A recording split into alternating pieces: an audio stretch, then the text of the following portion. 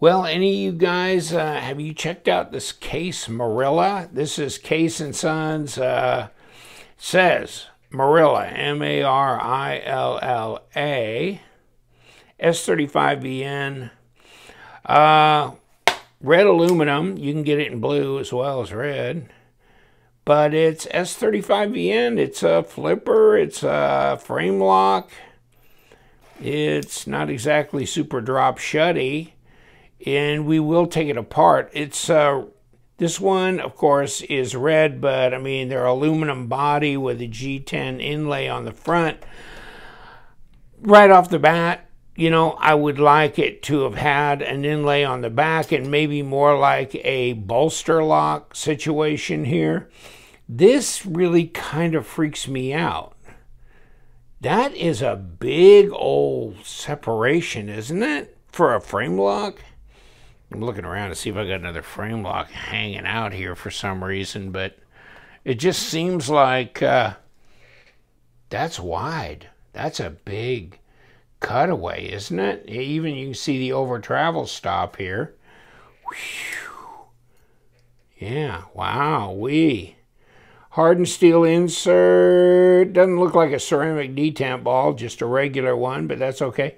You know, this goes, I got mine at White Mountain Knives for 135 bucks minus 10% because LTK is your discount code, so that'd be $13.50 off. Okay? And here's the description. Basically, 3.4-inch blade, 4 3/4 closed and stonewash finish, and what's it got? Taper grind, drop point, frame lock, left or right hand, 3.6 ounces, made in the USA. So, you know, it's under 100 with the discount and everything. It's under $130, and you're getting S35VN. Is that a great deal? I don't know. Yeah, 3.5 ounces at 99 grams. Flicks right open. Well, let's see if it cut something. Oh, that's okay. Not bad. Doesn't really fly through the paper. It's got a little bit more kind of a rough looking, you know, coarse type of edge on it, and it kind of feels like it. I'm feeling that when it goes through the paper. So not exactly like a lot of my cold steel knives and stuff like that, just kind of melt right through the paper really quickly. This, not so much. So I guess, you know, you could work on this and make it a little bit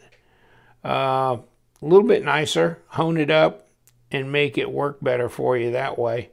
Yeah, interesting. Drop point.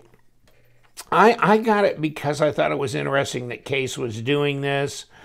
Left and right hand pocket clip, you know, deep carry here. Not a real long pocket clip, and kind of sticks like that, and it would have been nice had it kind of laid down a little bit at the end, and maybe even been a little bit longer, although I don't know.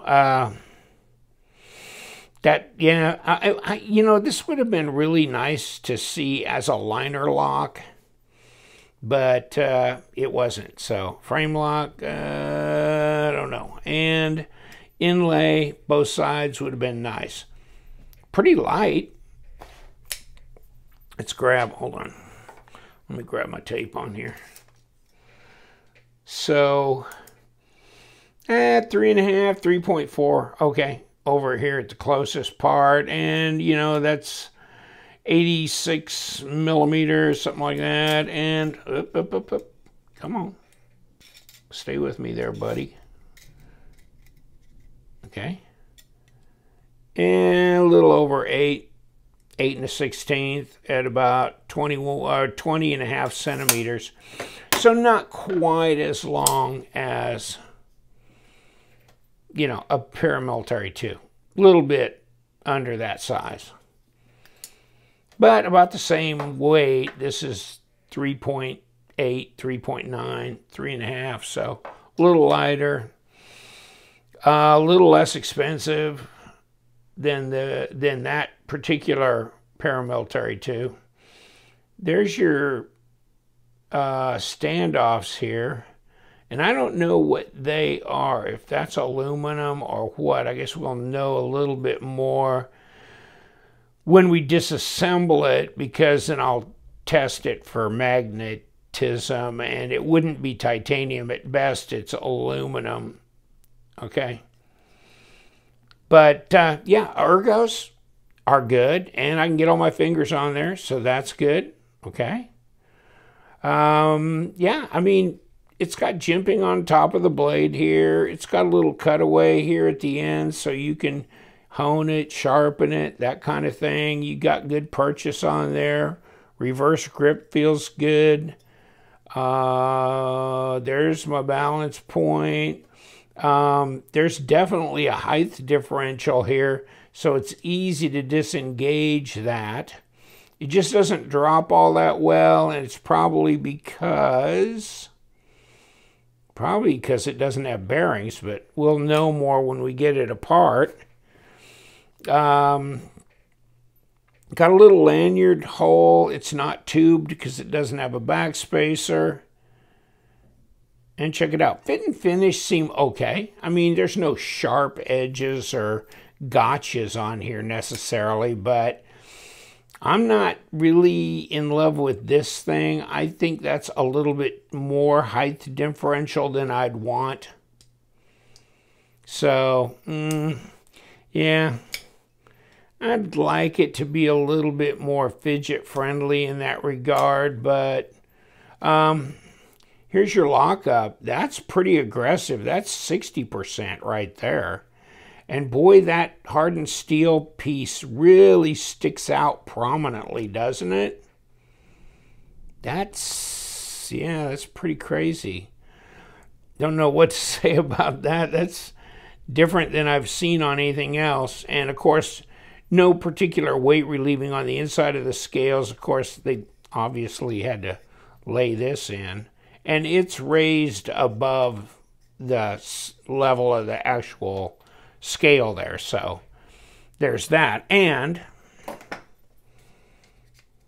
overall, 13.2 millimeters at 0.52 of an inch. And your blade is 0.14, which is 3.7 millimeter thick blade stock. So there's that. It's centered up. No blade play or lock rock. So there's that. Here's the box it comes in, like this. Case Collectors Club. Join today. Okay. American made knife of the year. Winner 2021 Blade Magazine knife of the year. Wow. I guess it doesn't take much to be knife of the year. Well, I don't know. I'm just thinking, I don't think I would have been on that committee calling it knife of the year exactly. This is one I think pretty much, let's put this down here. Let's throw all my shards away. First of all, yeah, I mean, this liner lock. Second of all, make it more fidget friendly. Third of all, pocket clip redesign. Deep carry is fine, but yeah, a bit of a redesign there.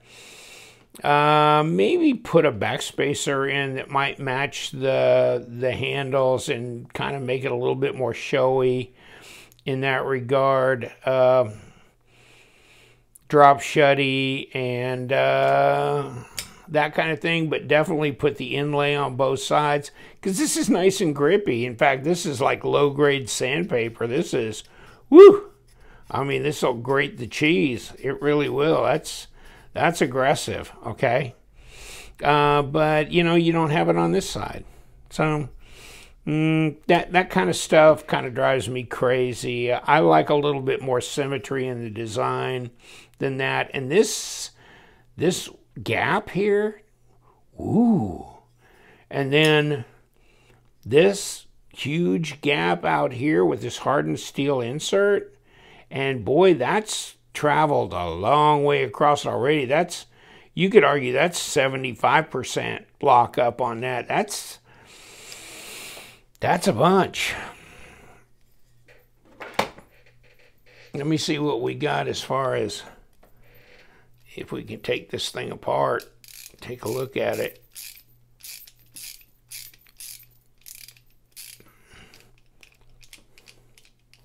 Okay.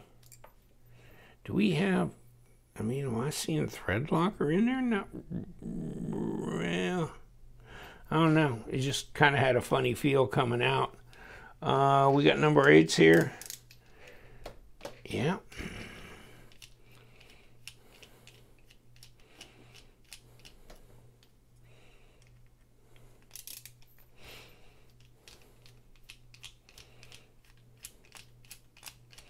Okay. Oh.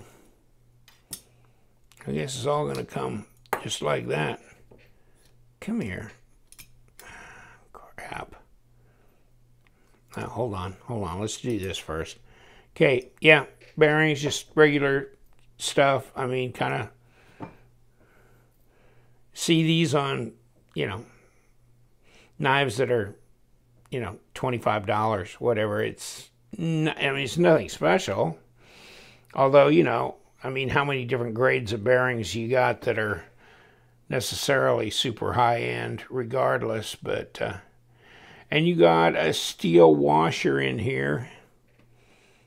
And then you've got, okay, so this is how we're going to keep that pivot from spinning. We got a little cutaway and a little shelf built in here, so it'll sit there and lock down on that. And when you get it, or there you go.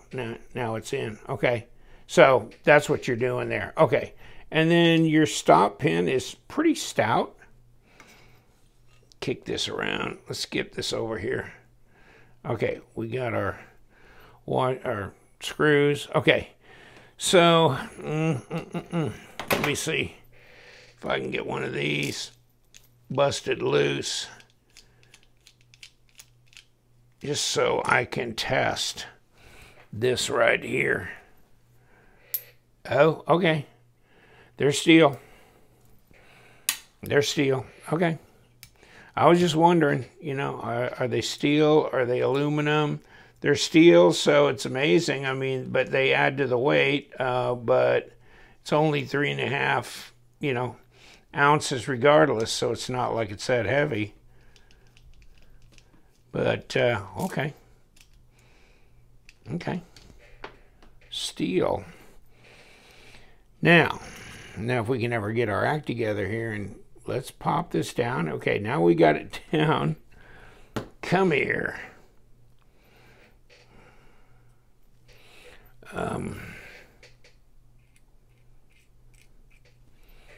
Put this over here.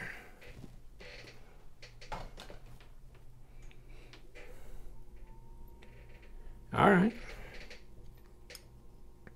Oh, let's put our stop back in here, and let's put another set of bearings on here, and let's come on.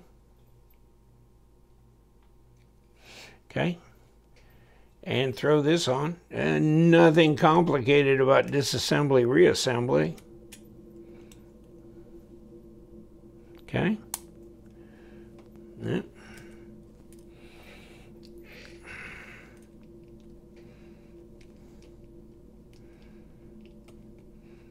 Now let's try and make sure we don't have this cross-threaded or anything.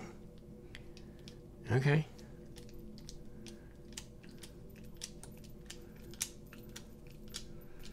Okay.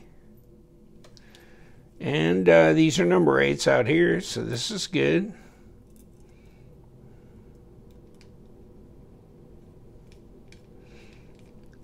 Let's see if that pivot should respond better. I mean, you know, it really acted like it was on, it was on washers, and it's not. It's on bearings. Woo! Seemed odd to me.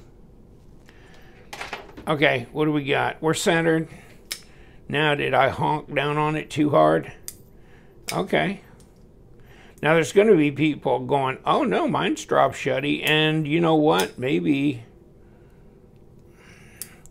it ought to be. Maybe their good old USA assembly crew just gave it the yank and crank on the pivot and made it, because you can do that. I mean, you can get her so tight. Okay, now that's better. That's better. It's we got a delayed response. Okay, drop. Okay, it's really strange. Okay, we got it. Let's get up closer. Okay, now we dropped. Okay, now trying to get the hang of this thing. Okay, that's more like it. That's more like it. That's reasonable. Yeah, and it's not playing, so there's no play. That's much better. Now it's moved up in the knife of the year category with the fidget factor definitely improved, isn't it? Yeah, that's more like it. Wow, this baby was yanked and cranked. So I guess if you get one, you might want to go ahead and get your little Torx out if it's not dropping for you and back that off a little bit. Yeah, it's still centered up. It's good. Okay. Eating my words now. But, yeah, I mean, a lot of different things I would have preferred on this. And you'd think you could put a ceramic, you know, set of ceramic bearings in there for the extra 3 pennies it cost you, just for what the hey, you know. And maybe, to me, it would have been nice. I think this is some ugly looking standoffs. I mean, you could come up with better looking standoffs than that. Steel, or just, you know, hell, put an aluminum backspacer on there. Pocket clip, not feeling that exactly either, and put inlay on both sides, and then maybe you can start approaching. I'm going, is this more of a political thing or an aesthetic thing that it makes it a knife of the year? Good ergos, and I like the design. No question about it. Like the design, good ergos. It's lightweight. It's a super steel. It's USA made. It's all that. Reversible pocket clip. But there's just a bunch of different things I think they could have really improved on here. And with this design could have really hit the mark more on target than what I think it ended up. But, I mean, I wanted to get it in my hands because I saw it, and yes, I was intrigued with the design. So, to hell with it. I'll leave you to it. I mean, disagree with me, that's fine. I mean, we all get different tastes in knives, so. But to me, yeah, I like case. I used to have case knives all the time, like 30 years ago, you know. And I like the trapper lock, and then, you know, just the Coke bottle and all kinds of the different knives that they come out with, and all the different types of handle materials and things. I just thought they were way cool. And they are a cool knife, traditionally. So, this one, just not making it for me. Take care, my friends. Love them knives here. We do love them knives. See you guys. Stay sharp.